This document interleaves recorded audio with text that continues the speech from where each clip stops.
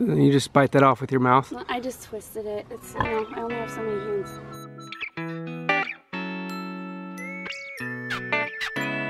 All right, we're back. We're gonna artificially inseminate a couple pigs today.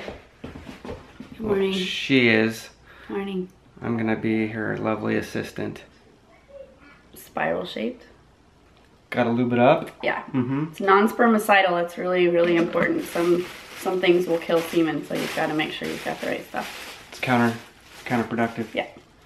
And then and this is a tube of fresh semen that's been extended from a pig named Fat Albert. Fat Albert. He's our man. Is our baby daddy. Baby daddy. You gotta have bananas.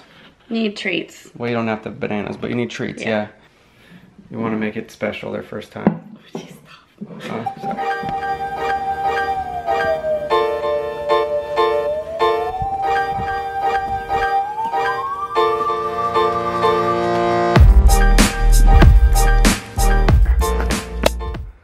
They're over there, and then this is where they will be next.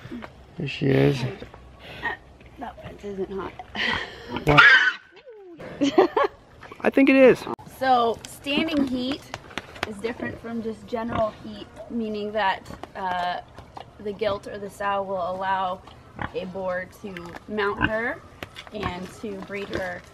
And we test for standing heat by pushing on their back, and if they're standing and ready to be bred, then they will be locking their legs like she is right now. Her ears are actually kind of up and she's really paying attention to what I'm doing, so this is how we want them to be. We're just going to clean back here a little bit. There's only so clean you're going to get all of this, and obviously if this was happening normally with a boar, no cleaning would be going on. So people that are taller will actually sit on their back and do this. I'm not tall enough, so I have found that I just have to kind of lay like this and put as much weight as I can. So we're going right into her vulva, pointing it upward as we go. If you point downward, there's a risk of going into the bladder, and you certainly don't want to do that. So we're just being very gentle. And you'll see as I push this, it's going to start to turn. You see that? So it's actually starting to turn on its own. And then we'll turn it the rest of the way. It takes maybe 3 or 4 counterclockwise turns to get it locked into place. It's alright, girl. It's alright. Stay here. And then once it stops turning and it feels like it's pretty secure, then we hook up the tube of semen.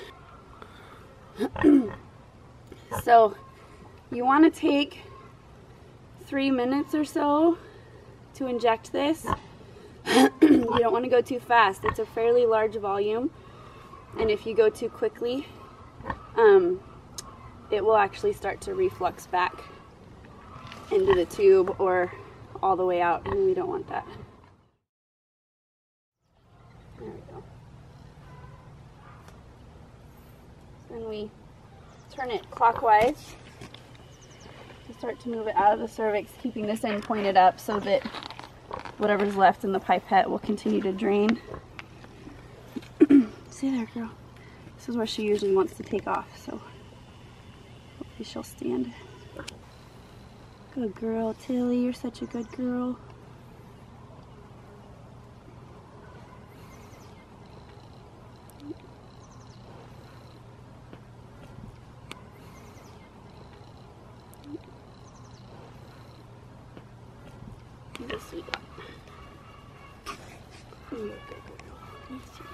Good tail. Making this a good experience is super important for future breedings, and to make sure that they don't associate a stressful event with being bred. So, another banana. Everybody likes bananas. Huh, Miss Gertie? Miss Gertie? Gertrude?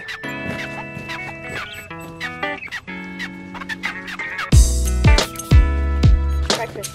Breakfast time. Like pigs in a blanket.